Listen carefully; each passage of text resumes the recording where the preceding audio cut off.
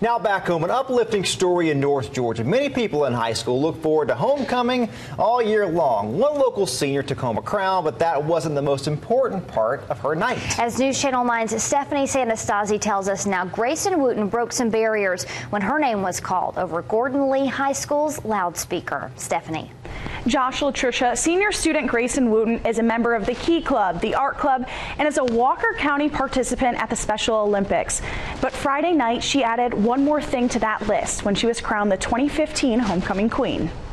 Senior Grayson Wooten struts down the halls of Gordon Lee High School with her friends nearby and her new silver tiara placed perfectly on her head. She can't help but smile after her classmates voted her homecoming queen this past Friday. What was it like when they said your name over the speaker? My parents went wild and made me happy.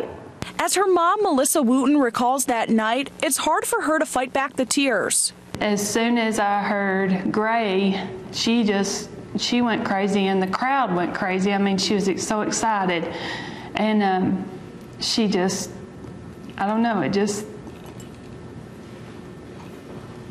touches your heart. Grayson's been with most of these kids since kindergarten, and they've always accepted her, even though Grayson has Down syndrome. Just to allow her to have this opportunity is just amazing. That special moment caught in these pictures. This one is Grayson with her dad just moments before they named her queen. Melissa says she and Grayson spent days looking for this specific dress. So what color dress were you looking for the whole time? Pink.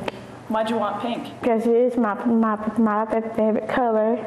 Now that the day has passed, the Wootens will keep their memories of that night alive with these pictures and Grayson's special spunk that will always remind them she wasn't just a queen that day. We woke up Saturday morning and her dad walked into the kitchen and said, "Good morning, Grayson." She said, "Oh no, it is Queen Grayson to you." A queen with an unforgettable personality, and a day Grayson Wooten and the Gordon Lee class of 2016 will never forget. Grayson will graduate this spring from Gordon Lee High School. She tells me she's beginning to look at some colleges. The two at the top of her list are Lee University and Georgia Northwestern. We wish her the best of luck. Josh? Stephanie, thanks so much. Such a great story there.